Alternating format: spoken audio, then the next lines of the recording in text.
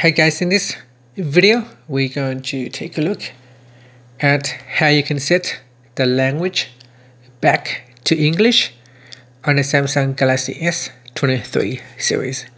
First, tap on the home button to go back to the home screen, and from the home screen swipe down at the top and then tap on the settings icon right here. So you tap on this icon. Next, in the settings page, we're going to scroll down. So you want to scroll down like this and look for this icon right here, the three lines on the right hand side here. So look for that icon, that is the general management.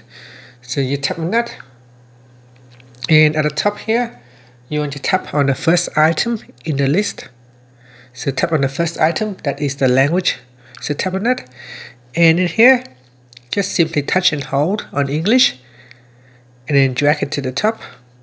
Now if you do not see English in the list here, tap on the add button, and this will allow you to select English from the list.